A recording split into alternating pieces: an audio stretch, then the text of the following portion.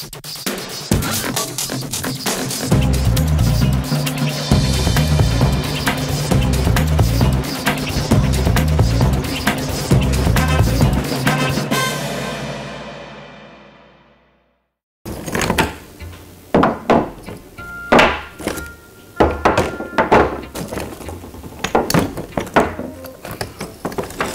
seem to be looking for something.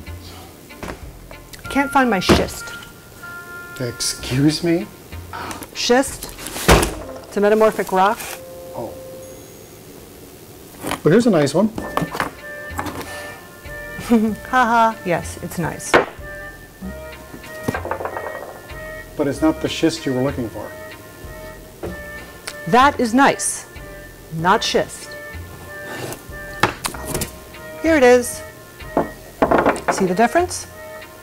Yours is sparkly. Yeah, those are the mica crystals, right? See how yours has banding? Okay, I see that, but I don't know why. It's just intense heat and pressure. This rock didn't undergo pressure at all, just intense heat. Baked rock? It'll make more sense in the field. Where are you taking me now?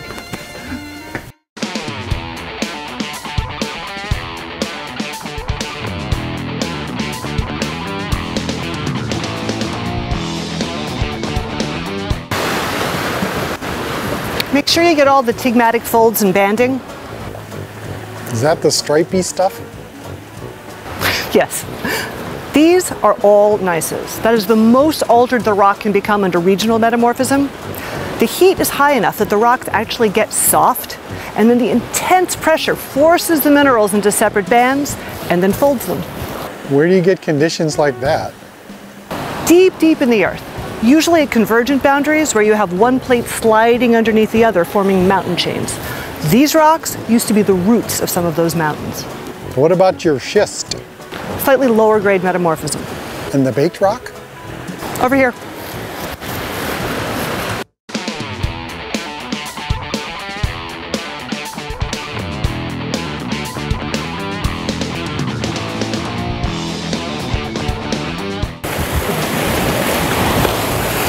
Now you have to look closely, but you can see where the parrot rock was intruded by the magma that then became this igneous rock.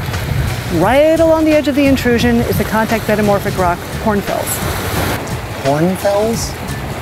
Where do these names come from? Geologists have spent way too much time alone in the field. That explains a lot. Didn't we see a really big one of these when we first came in here? Probably.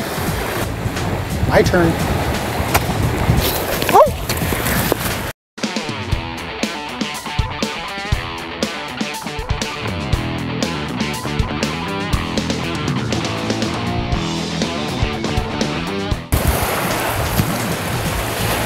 Yeah, this long line over here.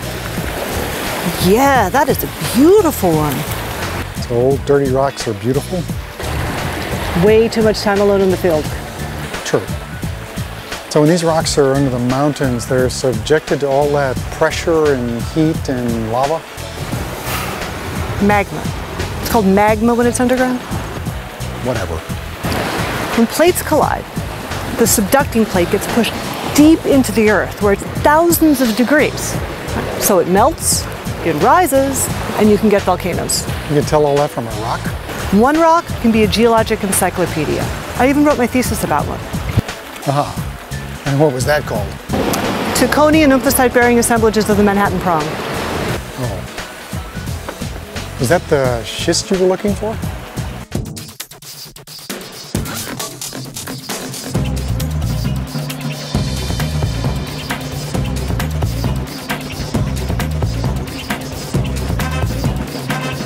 I can't remember this. Why is it I can't remember this now?